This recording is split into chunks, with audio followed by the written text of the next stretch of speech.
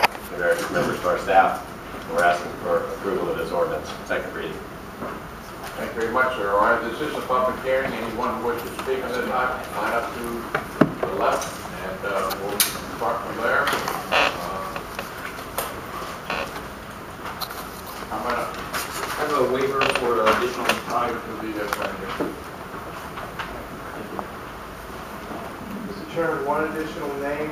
I cannot make it out. It starts with a G. Somebody please state their name. Jeff Spring. What is it? Okay, and what extra name? Okay, thank you. Ordinance. Yes, sir. Good morning. My name is Amos Mears of 1217 East 4th Street to talk about Agenda Item 51, the RNC ordinance. The First Amendment prohibits the making of any law that abridges the freedom of speech or the right to peaceably assemble. I reject the entire RNC ordinance based on this right alone. I also reject the prior notion spoken in these chambers that the right is not absolute. This is a right I am born with, a right protected by the Constitution, a concept I swore an oath to defend from enemies foreign and domestic prior to enlisting in the United States Marine Corps. The requirement of a permit suggests that one needs permission in order to acquire the access to the object in question, making the subject of the permit a privilege, not a right. With a right, one needs not ask permission, therefore no permit is necessary. By designing an area in which to exercise my free speech, and allowing free speech only in certain areas, such as the public viewing area, you are abridging my free speech. Therefore, it is a violation of my First Amendment to the Constitution. By requiring permits to assemble on public property, whether a sidewalk or a park, you're abridging my right to peaceably assemble. Therefore, you are violating my constitutionally protected right. As a free human being, I will not allow my rights to be taken as privileges. My rights are absolute and non-negotiable. If I want to march down a sidewalk or any public park, whether by myself or with 500 of my closest friends, I need not ask permission for this, nor will I ever. The creation of a green zone goes beyond infringing of my First Amendment rights. It goes on to control my behavior in ways only found in totalitarian forms of government. The event zone is a police state, and it will cause the very problems you are looking to avoid. There's not much in this ordinance that does not attack the Constitution, a concept you and I took an oath to defend. If City Council passes this ordinance as it stands today, delivered by the mayor of this city, the government of the city of Tampa knowingly and systematically violate the Constitution. I will then call into question the legitimacy of this local government and will be forced to take steps built into our democracy to remedy the situation. I offered a way out of this, an alternative solution. In a letter to Mayor Buckhorn, in which City Council was copied, I outlined a solution that celebrates our freedom and our First Amendment. Instead of eradicating our freedom with a green zone, I propose eliminating this item, both in the form of event zone and public viewing area, and replace it with a free speech platform at Curtis Dixon Park, where a stage can host concerts as well as a place people and groups can speak out to their audience regarding issues that are important to them. I sincerely request this solution be explored further. I'm willing to help put this event on and have a team complete with a promoter with access to national and local bands. I want to provide a solution to the city that celebrates freedom, celebrates democracy, and celebrates Tampa. In a free society, we should foster good behavior, not control it. I would like to see freedom celebrated instead of a battlefield outlined in the current ordinance. I would like to see some of the money being used in ways to promote behavior. Instead, I would like to see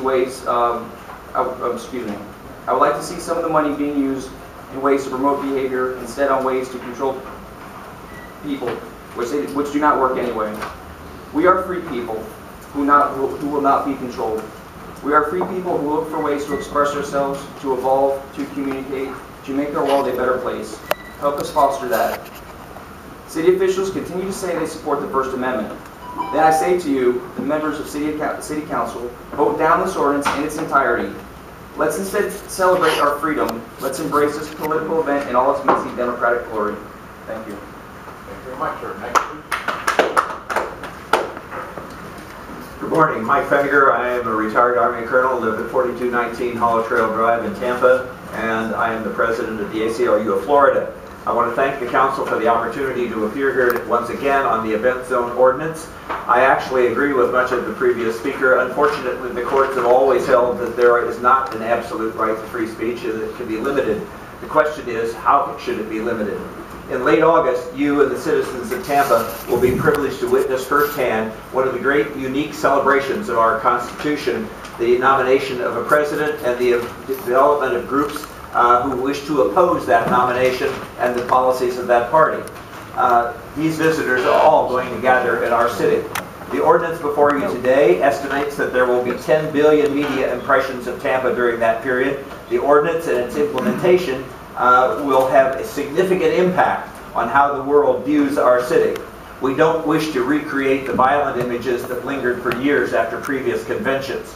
This ordinance is a significant improvement over the first draft, and I want to thank the city attorney and council members who met with us for listening to our concerns. That said, the draft addresses many of our concerns, but not nearly all of them. It is still flawed, but I have no doubt you will pass it today. The most significant problem of your ordinance is the bureaucratic and procedural attempt to address what will be organic events that spontaneously evolve, that neither the city nor the demonstrators anticipate. The ordinance encourages you to view these events as discrete events, but the reality is quite different. The success will depend on the intelligence, the flexibility, and the judgment of the officials who implement its provisions. Unfortunately, many of the demonstrators, as you have seen, doubt your sincerity. Their personal experience and mistrust is reflected in their testimony. If you pass the ordinance, we recommend that the city councils and city officials augment positive steps that change the psychology and build a spirit of trust. Why not establish a host committee to welcome demonstrators? Why not have city leaders visit these groups when they come to town to welcome them? Assign city liaison to help the groups identify and resolve problems before misunderstandings arise. Commit the city to providing water and shade to demonstrators along playgrounds. Ensure that every law enforcement officer understands that demonstrators are not enemies, that they have a right to be there, and to have them smile, be friendly, and welcoming. To be flexible in enforcing the regulation and not be slavishly adherent to it. In implementing the public viewing area, avoid creating cages where demonstrators are penned up. And finally, distinguish between the people who come to Tampa to confront authority and act violently from the thousands who come to act peacefully and who are committed to maybe acting illegally in acts of civil disobedience, which have long been celebrated in this country. Finally, between now and the convention, the ACLU will be conducting webinars and town meetings to provide information to the groups and individuals who want to demonstrate. We invite and encourage city officials to participate, welcome the visitors, and encourage a positive dialogue. Thank you. Thank you.